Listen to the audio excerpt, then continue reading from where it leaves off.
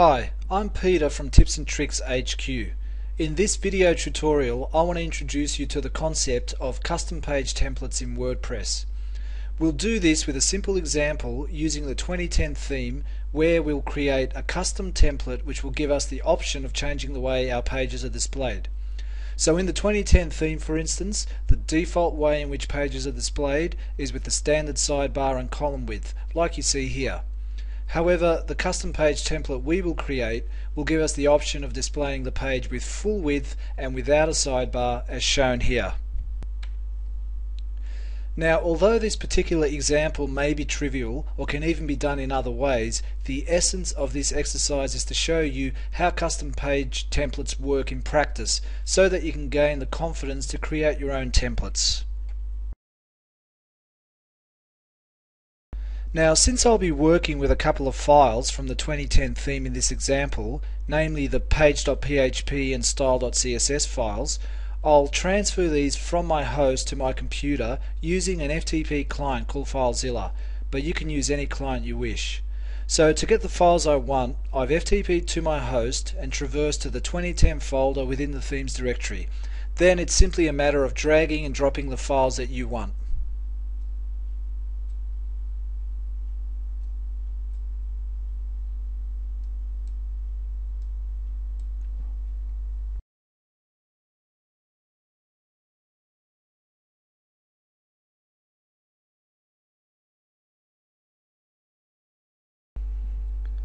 So we're almost ready to get started. But before we create our own custom page template file, let's take a brief look at the standard template which comes with the 2010 theme. So as we can see, the standard page template is a file called page.php which governs how the pages in this theme will be displayed. All themes have a standard page template file like this or similar, which can be located in your themes directory. So for example, when we look at the code of the standard page template for the 2010 theme, we see that it basically controls how pages and their content are displayed by default. And if we scroll down a little bit further, we can also see that this includes the display of the sidebar.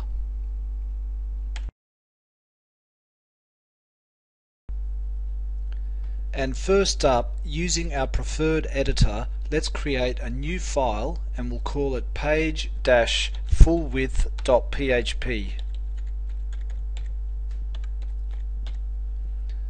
Note the naming convention we are using for our file.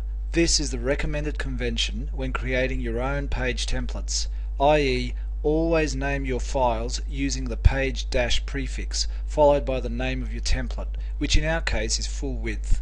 And now we'll save this new file.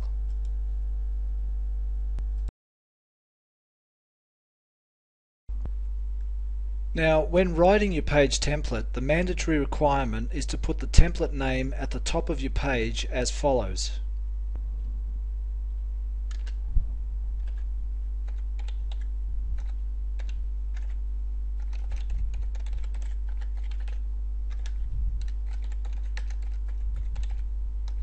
So for example, we called our template full width, and this comment with the template name is very important because what you enter here will later be displayed in your WordPress admin panel when you are selecting a template for a page. And next we'll simply copy and paste the contents of the standard template page.php file, which we transferred over earlier, into our new template file. So we'll select the code beginning from just after the comments to the end of the file, and we'll right click and copy, and then we'll simply paste this code into our own new file. So essentially what we're going to do is modify this original code to achieve our desired outcome of a full page width display with no sidebar.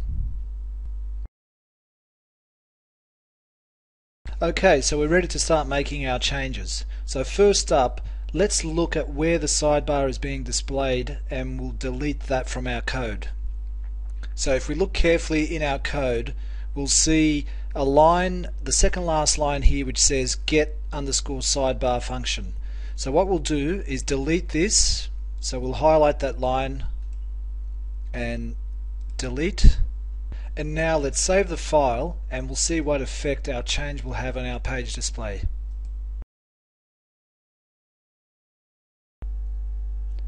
So now going back to our FTP client window, let's transfer the page-fullwidth.php file, which we just created, from our desktop to our host by dragging and dropping the file like so.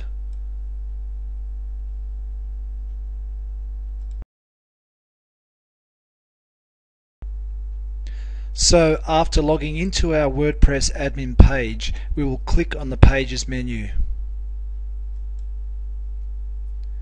And then we'll choose to edit the About page for our demonstration. Once in the Edit window, go to the Page Attributes section, which can be found on the right hand side, and click the Template drop-down box.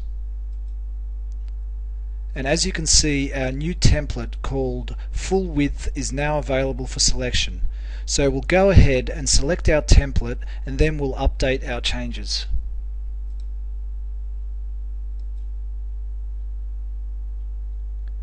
And now let's look at a preview of our page by clicking on the Preview Changes button. And as you can see, the sidebar is now gone.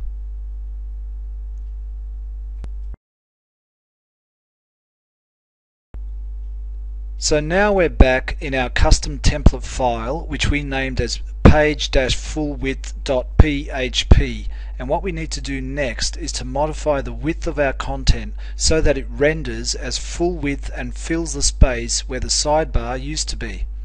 To do that, we need to find where in the code is a div element which refers to the content, and then we want to make changes to the way the content element is displayed. And as we can see, there is a content div ID a few lines from the top as highlighted here.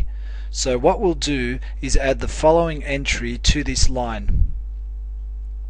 We'll say class equals, and in inverted commas, full width. Now you can choose any name for your class, but full width makes sense for our demonstration. So now we can go ahead and save our file.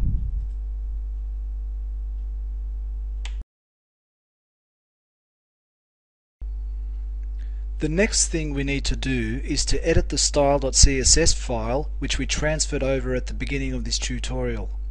Here we need to add an entry for the CSS class, which we called full width in the page template file moments ago. Although it doesn't really matter where you place your entry, try to find a suitable place which doesn't interfere with other CSS code.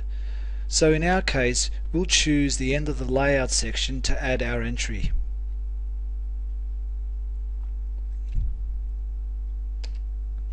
So let's add the following line, which will set the width of the content to be displayed at 100%.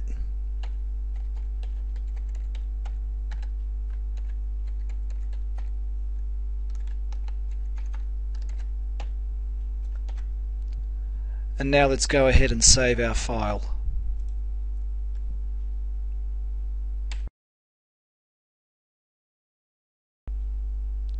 And finally, using our FTP client again, let's transfer the two files which we just modified from our desktop to our host. So let's select the page-fullwidth.php file and transfer that across. And we'll say OK. And we'll do the same for the style.css.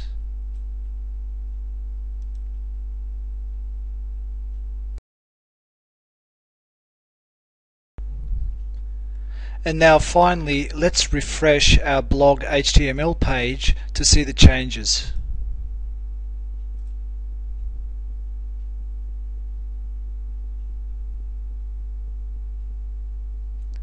And as you can see, our page now displays with 100% full width. So now you have a basic understanding of the functionality of custom page templates, but more importantly, I hope this simple example has at least inspired you to dig deeper and experiment with your own templates. So that concludes this tutorial. Thanks for your time and see you next time.